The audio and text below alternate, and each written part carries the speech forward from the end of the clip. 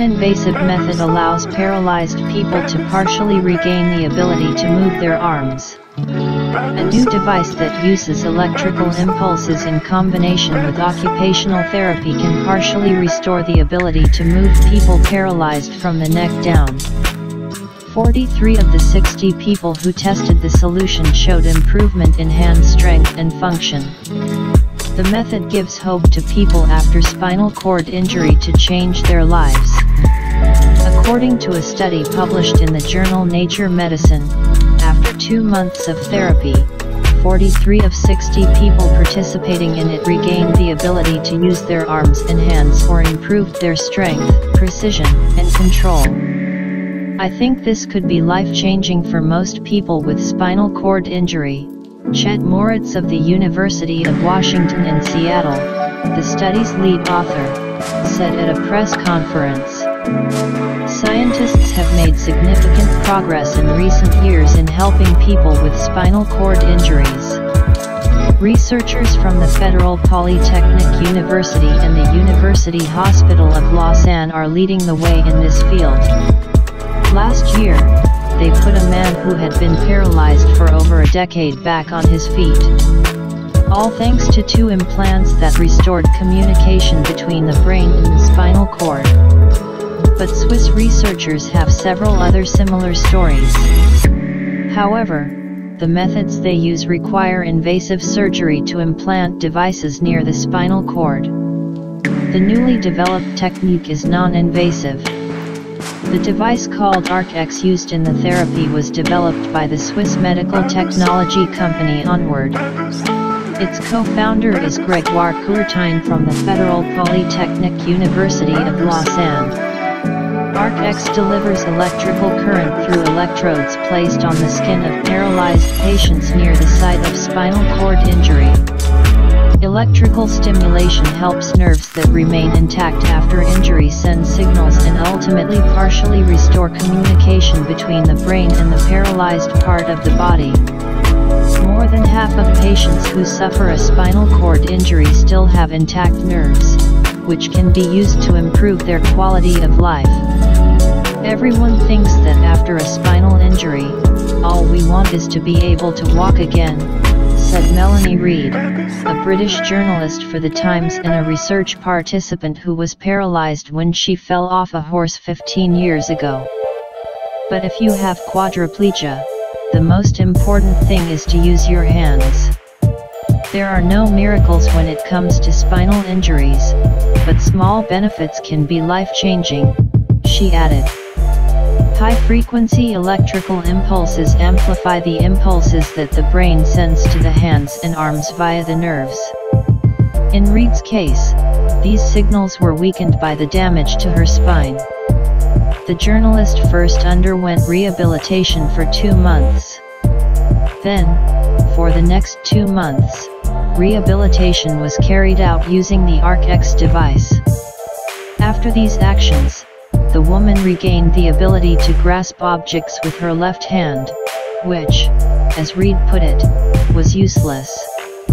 Now Reid can use his hands to, for example, browse the contents of his smartphone. She said she was delighted with the device. My left hand is much stronger. I regained control. I can now use a tablet or smartphone with my left hand. I can unbuckle my seat belt in the car and I can tie my hair into a ponytail again, which I couldn't do before, she said. The improvement achieved with the device, doctors point out, is small, but it can change the life of a paralyzed person through the impact it has on their daily routine and quality of life. The study included 65 patients from 14 countries with tetraplegia, i.e. 4 limb paralysis. The selected people had an accident between the ages of 1 and 34 years and had little or no improvement since then. Of the 60 people who completed the study, 43 showed improvement in arm and hand strength and function, and 52 reported improved quality of life. The benefits accumulate gradually over time when we combine spinal stimulation with intensive hand and arm therapy, so they are visible even after the stimulator is turned off, Moritz explained. Dr. Mariel Purcell, who led the Glasgow part of the study, said the treatment appeared to be safe and had some benefit for patients who suffered injuries more than a year ago. In post-injury patients undergoing standard rehabilitation, non-invasive spinal cord stimulation can bring enormous benefits. There is no other treatment like this, she admitted. This is not a cure, it's important to emphasize that, but we are at the beginning of a journey that will make recovery from spinal injury a real possibility, Courtine said. Now the researchers plan to investigate whether their device can help restore or improve other functions, such as walking. The team is also seeking regulatory approval to use the system to treat patients in the U.S.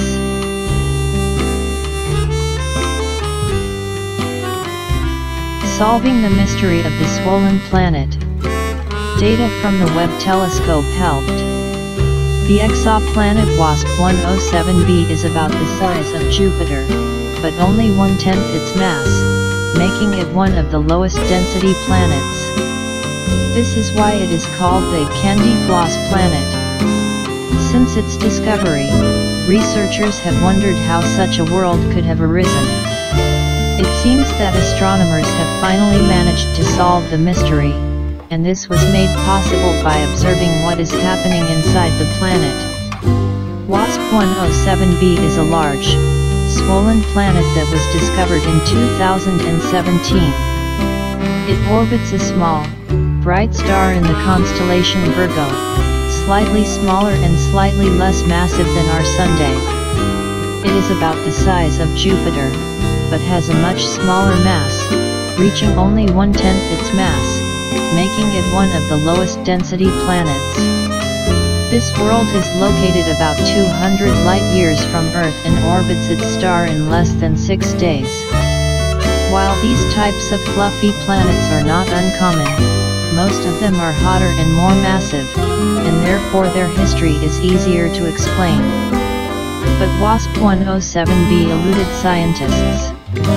Its parameters challenged our theories of planet formation. In 2 recent publications in the journal Nature, 2 independent teams of scientists used data collected by the James Webb Space Telescope, JWST, to determine the true nature of very low-density exoplanets. Since WASP-107b was discovered, astronomers have wondered how this world formed. Over the course of several years, various scenarios were created. One of them suggested that this world had a small core and a huge atmosphere.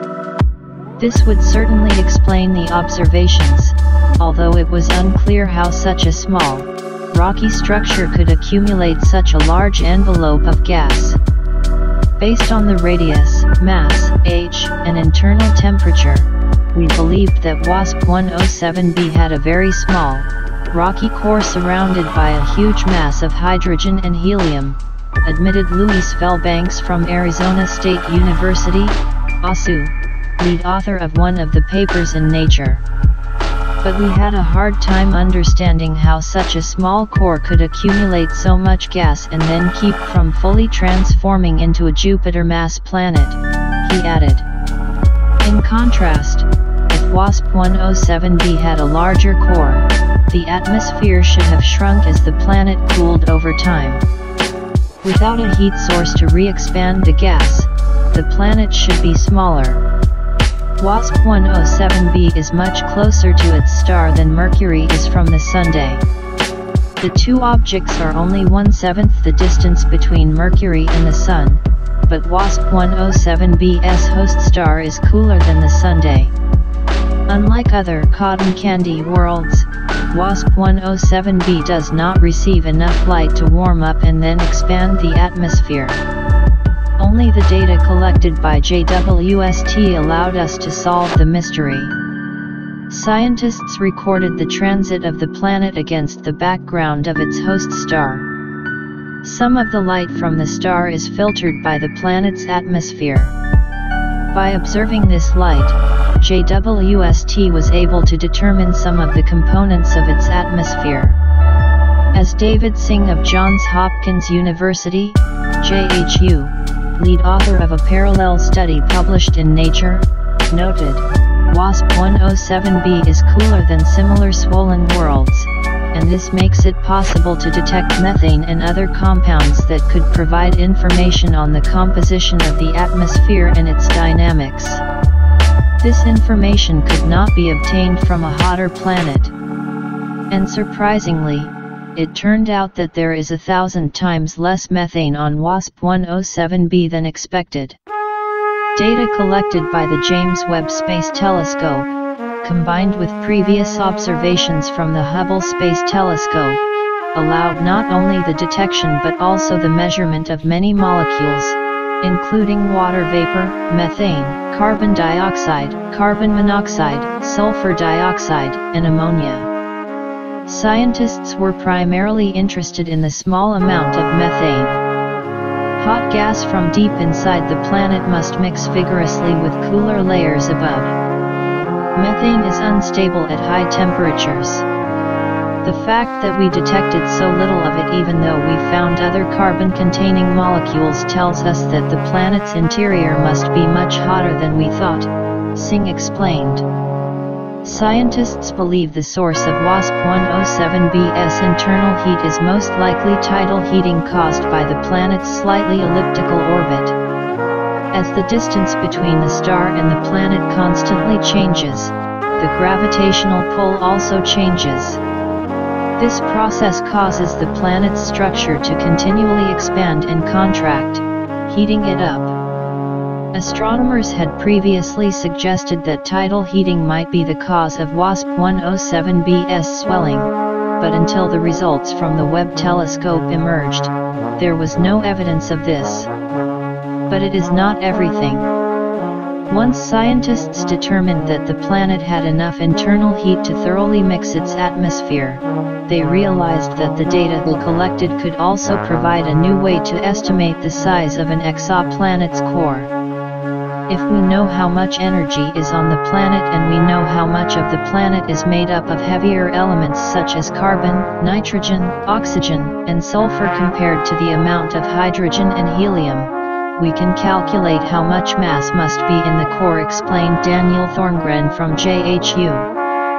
Further analysis showed that the core of WASP-107b is at least twice as massive as originally estimated, which makes more sense in terms of how planets form.